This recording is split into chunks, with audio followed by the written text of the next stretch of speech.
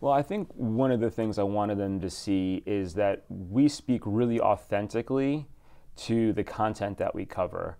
And I think one of the things that we did differently than other people at the NewFronts is we brought out the subjects that we cover and had a panel with them. It's different to kind of just have the videos up, which we did, and I thought they were really beautiful and they played really well in this room. But having the subjects up here, seeing how we relate and seeing that authentic relationship, I think translates a lot to the brands. And they can see that, yes, we execute really well in the videos. Yes, we have a good grasp of the subject matter, but there's a true authenticity here that maybe you can't get in other places. One of our theories are that if you build a great studio, which really Ben has had this studio and he's been a video producer his whole life. We're not a publisher that pivoted to video. We married an incredible production facility with a brand that's been committed to building audience for a really long time. And the idea is that if you marry a great studio with a dynamic newsroom and a passion for audience, you're going to build a true influencer network, not like an MCN where you're finding a bunch of disparate things and kind of putting a circle around them. This is truly one united company.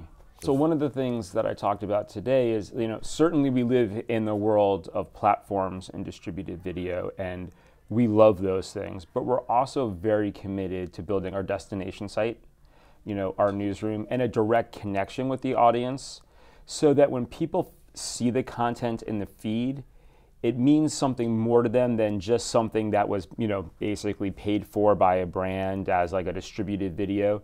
It's part of a larger story. So like Uncharted, for example, like the program that we have with Honda, that's actually, a part of our website.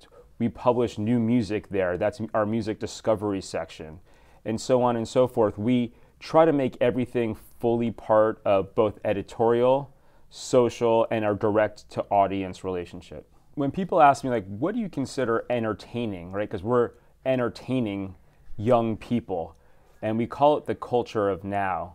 And when people ask me what's entertaining, it's very simple. It's what young people are talking about right now. What's creating their zeitgeist of interest. So that can be the new Game of Thrones, but it can also be, this idea of maker culture, or it can be this idea of how young people can label themselves and broadcast themselves and travel.